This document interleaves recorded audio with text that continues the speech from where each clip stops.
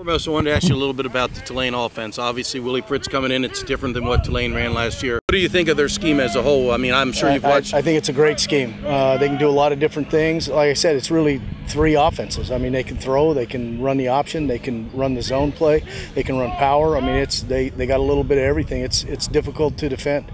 I'm sure you've watched film of Coach Fritz teams from Georgia Southern to Sam Houston State to maybe even back to Central Missouri. Right. Is it pretty much the same, or has he evolved over the years? I'm sure he's evolved. Everybody evolves, but the basics of it are the same. Yeah, the what they do in their base is the same. Again, you've got a good thing. Why change it? You know, it's a really good offense. So is the lineup the same as Navy, double slots and a fullback, or no? No, they'll be in a lot of different alignments. Yeah, okay. Yeah, they end up a lot of times with three backs in the backfield. One could be a tight end, two could be a tight end, but they do a lot of different things. But the basics, there's a give, a pitch, and a keeper element? Yes, yep, on just about every play. So it is a triple, even though it's not called triple? Well, I don't know if they read all of it, but I'm sure they could. So you're going to have some sort of dive, you're going to have some sort of quarterback run, and you're going to have some sort of pitch. Right. And then from that, they can throw. They got play action just like our guys do. You know, there's a lot of resemblance. You have to defend it the same way. You have to have great eyes. You have to be very disciplined. You can't mix your guys up because there's a lot of different pieces going on at the same time. So opposing coaches always complain about the fact that it's hard to get Navy ready for Navy's option in 3 days. You've got shoes on the other foot now. Right. Is there some of that? Yeah, a little bit. You know, a lot of the things that we do against our offense can carry over. That's my next question. Some of it can't. You know, some of the things we've been working on against conventional carry over. Some of it doesn't. So, but it's new. It's different. And you know, it'll be fun to go compete against them. How much do your frontline defenders get to work against the actual option? Do you feel like your top defenders understand option football? I think so. Going against it so much? Yeah. The older guys have been here. You know, some of them played in the game against Georgia Southern, so they have prepared for it before. A lot of them are brand new. They're seeing it for the first time. So, you know, they're the ones I'm worried about. Right. And then real quickly, they've made the announcement today. They're going with this freshman quarterback who had 115 yards rushing. Right. What did you see out of him? Very quick, fast, a really good athlete. You know, he's the real deal. He's a really good player. And what do you think of Hilliard, the back that you saw last year?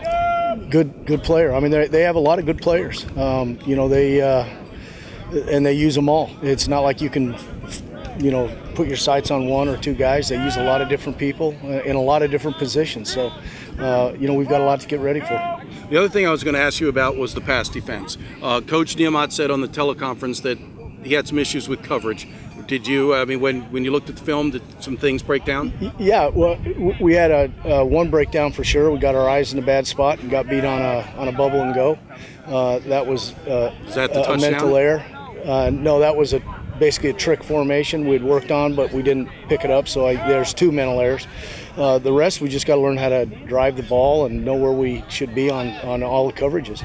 Mm-hmm. You know, we really didn't do that much, but we made some mistakes in not being where we should be. Coach mentioned after the game that drag route really got you. They hit it to that number 5 time after time. Yeah, what happened there? We weren't covering it the correct way. Basically, I think they ran it 6 times and caught 4 or 5 of them for pretty decent yardage. You know, a couple of them we played right, and then they picked up 2 yards. So we just got to get guys in the right place on the pass. Is part of this inexperience? I mean, you've got some young D-backs back there. Yeah, some of it, but not all. Some of it was older guys. You know what I mean? We just got to be disciplined and do our job every time. We can't get our eyes somewhere where they're not supposed to be. If we do our job, it'll take care of a lot of that stuff. But you said on Saturday you liked the parts. I mean, Alohi Gilman, no doubt. Deshaun Williams, the young other corners, Merchant or Ryan or whomever you. Yeah, I think there's 7 of those guys that can all play. You know, we just got to get them experience. They've got to get in there and play. And there was a gigantic jump from the first week of confidence and knowing where to go and playing, you know, basically with some confidence than there was the first week. You know, the second week, this week we played much better than we did the first week. We didn't miss as many tackles. We were around the ball better. So a lot of it's just they've got to play and learn how to play and learn our standard. And some of the coverage stuff wasn't to our standard. All right. Thank you, Dale. Just was talking to Coach Pehrson about the coverage. They had some breakdowns. Coach Niamat mentioned it as well. From your perspective, what did you see? Yeah, we just gotta do a better job with our eyes, seeing the shallow crossers and just driving on them. That was the biggest thing. I mean, they didn't really take many shots down the field. They took one shot down the field. Other than that, one was a trick play really, and then the other ones were just shallow throws. We just got to get our eyes back and be more aggressive in coverage and try to get guys on the ground. The trick play, was that the one that ended up in the touchdown pass to 5? No. Okay. That was the field goal where they lined up and shifted everybody out. Right. Well, what happened on that one? Because Tyrus seemed like he gave too much cushion, and then when the guy caught the ball. Yeah, I couldn't. It was the weirdest thing you've ever seen on film, really, because both him and Mike kind of drove, and next thing you know, no one did anything. It kind of froze, and the guy just took off. But Woots just got to drive it downhill, and get the guy on the ground. And Daquan can be a little bit slower over the top, working over the 3. So really, that was just about it. We just got to rally to the ball and get him on the ground. How much is this is youth and inexperience? Some of these guys are seeing their first action. You talk about a Loey Gilman. You talk about a Tyrus Rutan who was moved from wide receiver. Even Sean Williams, to some extent, is not a veteran. How much is just inexperience? It's not really inexperience, as it just is, focus and locking in. Sean gave up the one pass where he's got to just transition his eyes from 2 to 1 and run out there and cover the guy. If he runs out there and cover the guy, there's no play there. Wooten's just got to get the guy on the ground. And we've cleaned some things up off of film that I think going into this week will be a lot better. Do you like the parts you have, though? Oh, absolutely. The great thing is we've been able to roll a lot of guys and play a lot of guys back there. And it's not because guys are screwing up or anything. It's just because we're trying to keep guys fresh throughout a game. And, it's a long season, trying to make sure guys stay healthy throughout the year. I think I saw Merchant and Ryan got time last week, I'm presuming at corner. Who's rolling in there at safety to give Daquan and Sean a break, or are they not really getting much of a break? Aloe's the other guy that'll roll in there. Okay. We just had a package this past week with UConn. With our heavier personnel, we basically put 3 safeties in the game. I see. The Loey, that's kind of why Loey started? Exactly. So that was what we kind of did this week with them. And then, later in the game, some of those other corners are starting to get tired, so we just kept Loey in because he was fresh and played him at corner, which he can do. Right. So basically, would you feel confident in both Jared Ryan and Merchant, and if you need to get another safety or to give either Williams or Daquan a blow, it would be a Loey? Yeah, which is what happened in the game. Sean needed a blow late in the mid 4th quarter, and we got him out, moved to Loey back, put Jared Ryan in a corner. So, but it's like I said early on in camp, you'd love to have guys that you can move around within those 4 positions, and they can play all 4. So, that's the beauty of it, is you try to train them all to play it all. So, even Sean's a guy that can play corner if you needed to. Right. Posted a photo from Facebook where she was given the thumbs up from her hospital bed.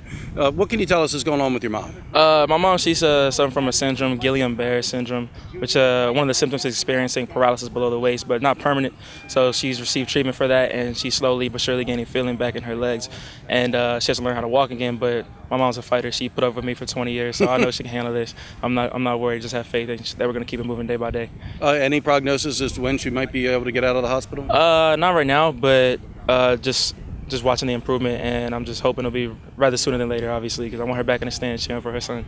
So. How tough is this for you? I mean, it's hard enough to do with all the academic and the military and football, and then to have worry about your mom. How tough has this been on you and focusing on what you got to focus on? Initially, it was pretty tough. You hate seeing a loved one in that state, especially your mother who raised you, so it hurt. But, having the support system that I have, my family who's been pretty much with me since I was a little child, I have faith that they'll take care of her, so I can rest easy here doing what I gotta do. Plus, I know it'll make her happy if I handle business at the academy.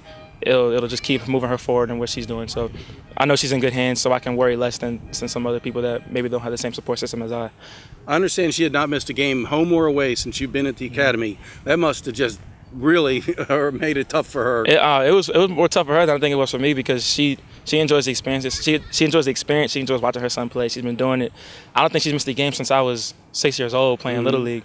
So it was tough for her. But like I said, when I was returning that punt, I heard her. I know she was screaming. Scott even got the picture of her doing her thing. She does not miss an opportunity to support her loved one. So I really appreciate her, and I love her. Well, I was gathering from what you said in the press conference that when you were a younger kid in high school and youth, you could hear your mom from the stands on. Is she pretty vocal? She's very vocal, very vocal. And sometimes when the stadium wasn't so big and she could run the sideline, she would run the length of the fence as I was running for touchdowns. So my mom's a very animated fan, and I love it. So it's a good feeling. So obviously your dad, former Army football player. I'm going to imagine that as a young man, you went to a lot of games at West Point with him. I went to a lot of Army-Navy games, so I didn't go to as much up in Mikey Stadium. I went to a couple, went to a spring game or two, but a lot of the Army-Navy games I went to when I was younger, when I really had no concept of the rivalry or being recruited by, let alone either school. So it was pretty cool to see the rivalry from a different standpoint as just a non-biased fan, because I didn't really per se like Army or Navy at the time. I was just watching football. So it was pretty cool. It was pretty cool. So when they both started recruiting you, was it a difficult decision to choose Navy over Army, being as that you're a legacy to Army? Honestly, it really wasn't. I took the visit here, and my dad, he did a very good job of the father he is, just making it unbiased for me. So he just wanted the best opportunity for me and what he felt that I thought was the best opportunity for myself. So when I took the visit here, just everything felt right, and he didn't have any objections when I said I wanted to commit to Naval Academy. So he backed me up 100%. One of your strengths has proven to be pass catching. As a slot, that's Coach O'Rourke has said you got great hands, you run good routes. Any reason why you've proven to be so adept at pass catching? I know you spent a little time at receiver, but that's partly because they saw you had that ability. Did you do much of that in high school? In high school, my first 3 years, I played receiver. Oh, you did? So, okay, I didn't per se catch a crazy amount of passes, but obviously every day in and day out during practice, I was running routes, catching passes. During games, I was running routes, catching passes. So it's a knack that I always really had, and then I played that position in high school for 3 years. So it was pretty much just one of my traits when I got here. Just fell right into it.